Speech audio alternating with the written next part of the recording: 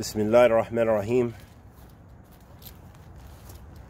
Alhamdulillah. Wassalatu wassalam. Ala Nabiyyina Muhammad. Wa ala alihi wa sahbihi wa sallam.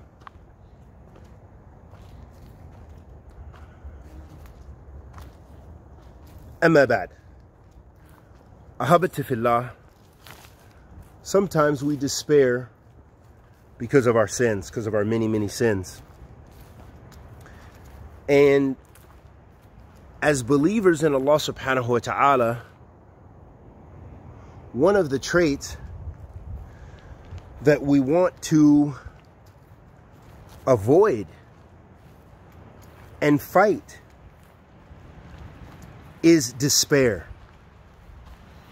And despair, ahabati fillah, I'm referring to the despair of despairing with your Lord subhanahu wa ta'ala, giving up on Allah tabarak wa ta'ala, thinking that Allah will not forgive you, thinking that Allah has forgotten you, thinking that Allah will not answer your dua, thinking that Allah subhanahu wa ta'ala is not there for you. This is an extremely scary and common disease that we experience when we're weak in Iman. This is a sign of weakness in Iman, that you think that Allah subhanahu wa ta'ala will not forgive you and that you cannot be of the Ahl Khair, the people of goodness, and that you despair and think that Allah will not answer your dua. And I'm reminding myself first, and my brothers and sisters, secondly, that we cannot afford to let that happen in our lives. That we have to remember that Allah subhanahu wa ta'ala created us in toil. And that Allah tabarak wa ta'ala likewise knows and made us so we are imperfect, and that we would commit sins, and that He loves that we come back to Him. If we keep that in front of us, then that should inspire and instill hope, to know that your Lord has not forgotten you, to know and believe as a part of Iman that He will answer you in one form or another, that perhaps it will be an expiation for some of your sins. So you may have wanted something in your life for many years and you didn't receive it. It didn't come on time in a manner that you expected. It didn't come in the form in which you wanted. But that doesn't mean that Allah has not given it to you in another form. Perhaps He diverted a calamity from you. Perhaps He gave you some expiation. He forgave you. Or perhaps it is coming at a later time, or it will come in the hereafter. So these are the things to keep in front of us as believers. And likewise, we know that we have wicked sins. We know and we understand that even the righteous that we respect and love, that they have their share in sin. No one is infallible. And if you realize that, not rejoicing in sin, but realizing that to still have hope in your Lord subhanahu wa ta'ala, hope for His favors, hope for His blessings, hope for His reward, hope that He will answer your dua, hope that He will give you those things that you feel that you require to strengthen your Iman. If you don't give up on Allah tabarak wa ta'ala, He won't give up on you. So the Prophet sallallahu alayhi wa alihi wa sallam said,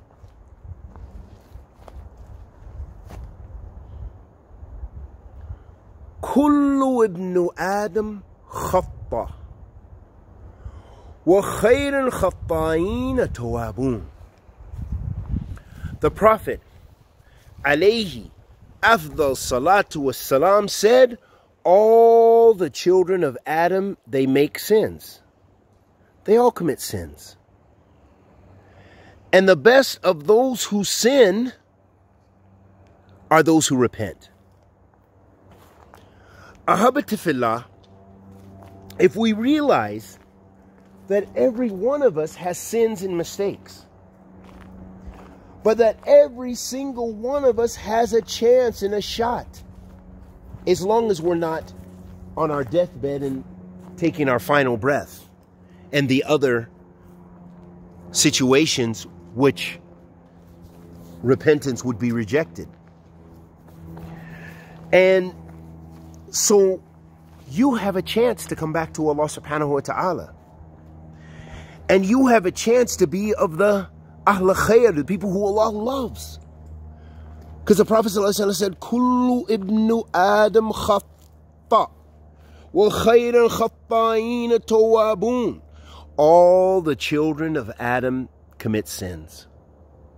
And the best of those who sin are those who repent. So, therefore, ahabati fillah, if we repent, if we come back to Allah subhanahu wa ta'ala, we can be the best. Because the Prophet ﷺ said, khayran, kullu ibn Adam khata wa khayran, wa kullu ibn Adam khata wa khayran, kullu ibn Adam khata. All the children of Adam, they commit sins. وَخَيْرًا خَطَّائِينَ تَوَابُونَ. And those who sin, you know, those are the people who are sinning. Those are the people who are making those mistakes. Those are the people who need tawbah. Those are the people who are committing major sins. The best of them is those who repent. So if we all sin, we all need repentance. And the best of those are those who have the tawfiq from Allah subhanahu wa ta'ala and they repent. May Allah bless us to be of the tawabin. Ameen ya Rabbil Alameen. And may Allah bless us with ikhlas, with thabat. Ala sunnat al-Nabi sallallahu alayhi wa sallam. And may Allah protect us from giving up on Him tabarak wa ta'ala and despairing. Because that's a wretched state. Do not give up on your Lord tabarak wa ta'ala. Do not think for a minute that you don't have a chance to come back to Allah subhanahu wa ta'ala, because you can come back. And do not despair in your dua. And do not destroy those dua by giving up. But rather keep making dua. Keep begging Allah, because perhaps you're doing something which is negating your dua, which is keeping your dua from being answered. So you think that, hey, if I can get married, I will not do these sins anymore. These certain sins that are plaguing me, that are attaching to my heart, that are destroying me, that are humiliating me, that are causing my destruction. I won't do it if Allah just blesses me with a righteous, beautiful wife, or a righteous, handsome husband for the women. But perhaps you're doing something to prevent that. Getting that righteous spouse. Or perhaps you're not making the effort to gain that righteous companion. Because as we mentioned before, many times we talked about tawakkul, the concept of tawakkul ala Allah subhanahu wa ta'ala. And we mentioned that tawakkul ala Allah subhanahu wa ta'ala refers to i'timad ala Allah wa fi'l asbab. It means to rely solely upon Allah subhanahu wa ta'ala and making efforts. So for the one who is suffering from sin due to his or her not being married, then they need to take steps to find a righteous spouse. They need to be in the places to find a righteous companion. They need to alert, if they're a woman, alert their guardian. Or they need to be proactive in finding a righteous person in order to help fulfill their deen and protect their private parts, protect them from the sins of their own selves. And this is done by making a real sincere effort and then leaving your affairs with Allah. And we ask Allah the Almighty to accept our good and forgive our evil. Bless us with ikhlas, with tabat. And may Allah tabarak wa ta'ala answer our du'as. And may Allah subhanahu wa ta'ala help us all to be better believers in Him. Because Allah does not want you to sin. Allah does not want you to fail. If you remember that and you have that positive outlook, that know that your Lord doesn't want you to fail, then bi'idhnillah ta'ala, you'll have the success. And we ask Allah the Almighty to forgive us and bless us with ikhlas, with tabat, and bless us with success. Wa sallallahu wa sallam ala nabiyyina Muhammad.